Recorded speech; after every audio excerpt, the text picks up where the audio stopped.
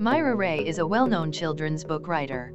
Her stories revolve around a caterpillar, and the books have her own illustrations. She is madly in love with her fiancé John. Unfortunately, John died by a drunk driver hits him on the road. After John's tragic death, she moves back with her family to their house in the countryside. 2 years later, she decides to return to the city at her sister Susie's apartment.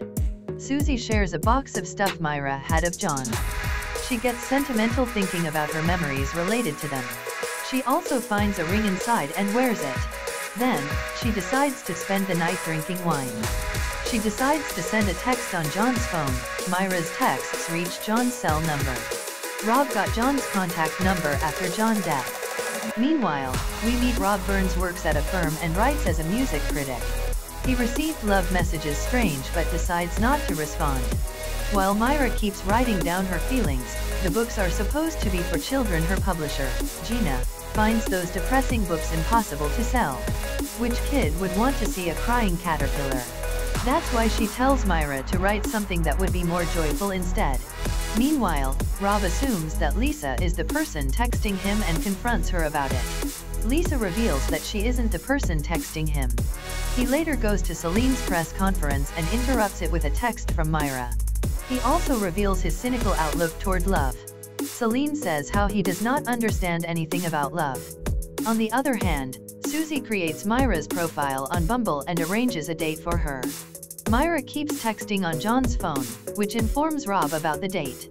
Billy joins him and thinks it might as well be a man texting him. Mira walks in to find a gym bro Joel and struggles to find a connection with him. She still gets in a cab with him.